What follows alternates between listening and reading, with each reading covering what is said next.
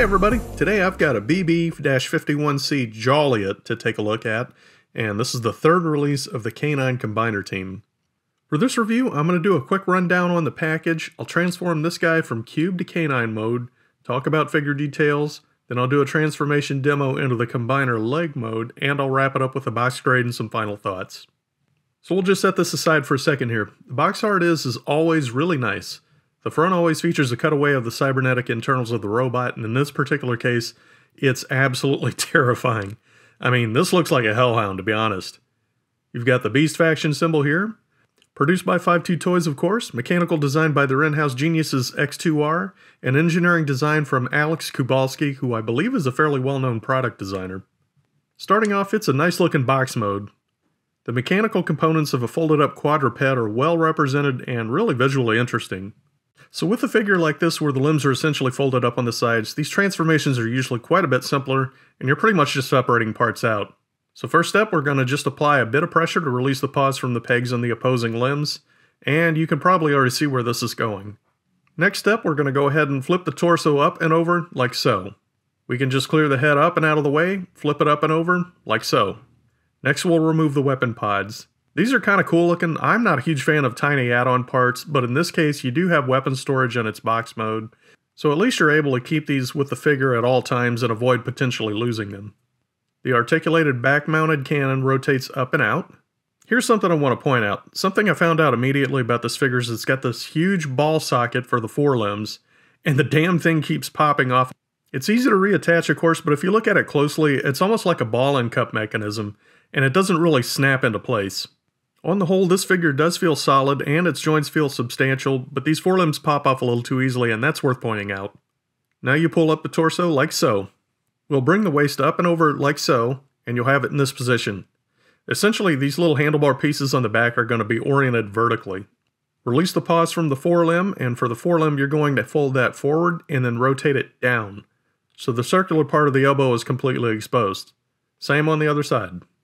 For the hind limb, same as before, you just release the paw, pivot at the hock, and then you straighten the leg out and bring it down. One interesting thing about these legs is they're designed to compact into a shorter limb, which will come into play with Jawliet's counterpart called Claude, who I believe is a pit bull.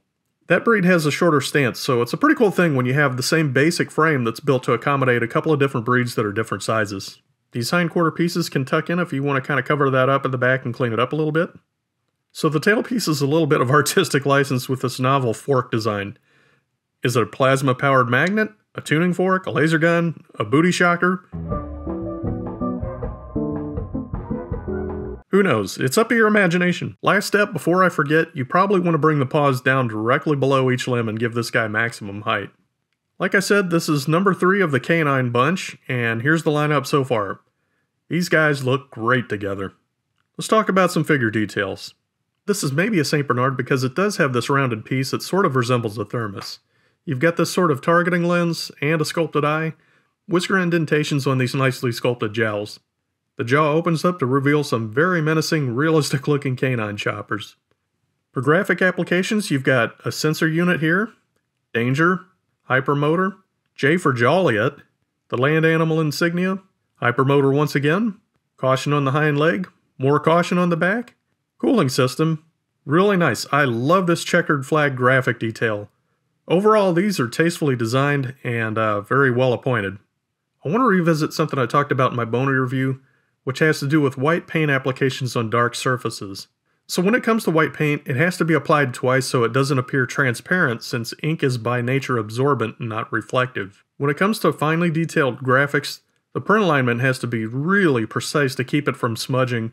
Point being, 52 Toys manufacturing partner is doing some high quality precision work on these pieces, and I think that definitely deserves some attention.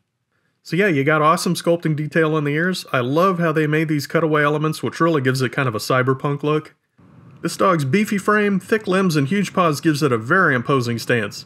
Along with these weapons accoutrements and that awesome promo art of Jawliet, this dog is 100% a war machine, and I'm really digging it. So moving on, Jawliet has quite a bit of articulation. The head can tilt all the way up and down. Again, a movable jaw inside those cool looking jowls. The limbs are articulated exactly like a dog's, which affords you a very dynamic range of poses. You can get this fella into an attack stance with almost no effort at all. I want to talk about this canine set's naming convention for a bit. You've got Romeo and Jawliet, and then there's Boney and Claude, which is obviously playing famous male and female counterparts. However, all 4 of these dogs are very clearly intended to be males. I get the joke, and while I love 5-2 Toys' sense of humor, there's definitely a disconnect between the dogs' naming convention and their character bios. So in this case, I feel like they should have picked a lane, you know? Save the jokes for jokey characters. Moving on, we'll transform this guy into its combiner mode. The first thing you want to do is slide its head into its neck. One thing I gotta point out here is the instructions say there's supposed to be a snap. I don't feel a snap when I do that, but I'm able to get it transformed correctly, so hopefully I'm not doing something wrong here. We're going to take the torso and rotate that forward at about this angle. At this point, you can take out the thermostat center chest and rotate it down like so. This back piece needs to come out like so. So you're going to fold that up like that, and the head will consequently fold down. With the head in this position, you're going to tuck that inside the chest cavity. The upper back piece is going to need to rest in this position, so the flat part is going to be situated at a 45-degree angle to the axis of the handlebars, and in a straight line with the back of the head. The back-mounted articulated cannon rotates up and around, and then you fold that up at a 45-degree angle to the flat part of the upper back. Now we'll go ahead and flip the forelimbs around. Rotate the paws around 180 degrees on both sides. You're going to fold these paws up and over and, whoop, here we go. Another ball joint pops out way too easy. Not to worry, it reattaches easily so we can get back to business. What they'll do is they'll lock into this peg. There's actually going to be a gap between the forelimb and the shoulder piece, and this entire piece essentially forms a triangle. We'll do that on the opposite side, and again you're forming a triangle shape. For the head, this chest piece just hinges down over the nose. One thing I'm not really fond of this character's combiner transformation is the head is completely exposed on the heel of the foot. So this isn't part of the instructions, but one thing I've found that seems to work really well is to rotate these ears up. They line up nicely with the chest piece and hold in place pretty well with friction, and that seems to conceal the head a little bit better. Obviously, the last character in the set, Claude, has a different head sculpt with smaller ears, so you won't be able to hide the head in the same way. These pegs hidden inside the hind legs are a pretty nice touch.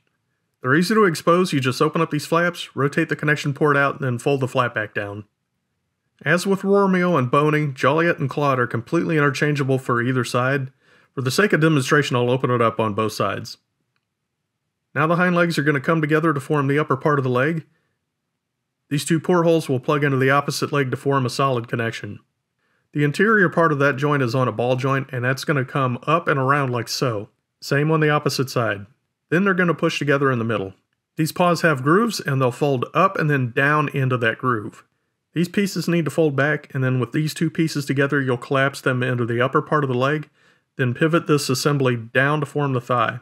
And finally, the tail folds up, and this is one of the legs of Massive Attacka. One quick thing I want to point out is there are these 3mm portholes all over the figure, so you've got a lot of flexibility to attach the weapon pods anywhere you want. Now it's time to give this dog a box grade. This is my rating system of 5 points possible in 6 categories for a total score of anything between 0 and 30 points.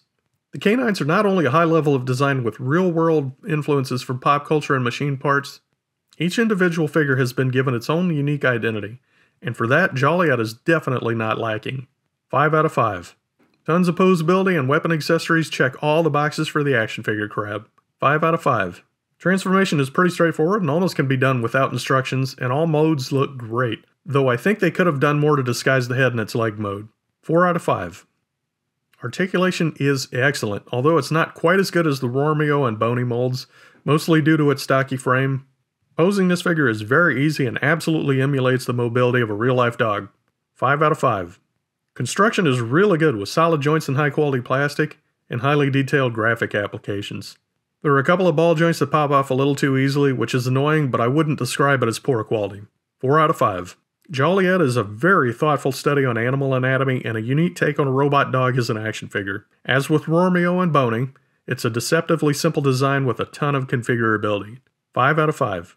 That brings the box grade total to 28 out of 30. So this is the 3rd consecutive excellent release of this set, and it pretty much confirms 5-2 Toys' deft ability to produce figures that are not only designed to combine into a larger robot, but also have their own unique style. While those of us who have been collecting robot action figures for years have been conditioned to expect that combiners never really feel complete without the whole set, these dogs are so well designed that even if you don't buy all 4, you'll never feel like something is missing. Although you probably should. Personally, I'm looking forward to getting Claude and combining these fellas into Massive Attacka. Of course, this is just one guy's opinion. I hope you enjoyed this video, and if so, I'd appreciate a like, comment, or subscribe to help validate the time I put into producing these reviews. I look forward to talking with you again, and in the meantime, have yourself a great day. Thanks for watching.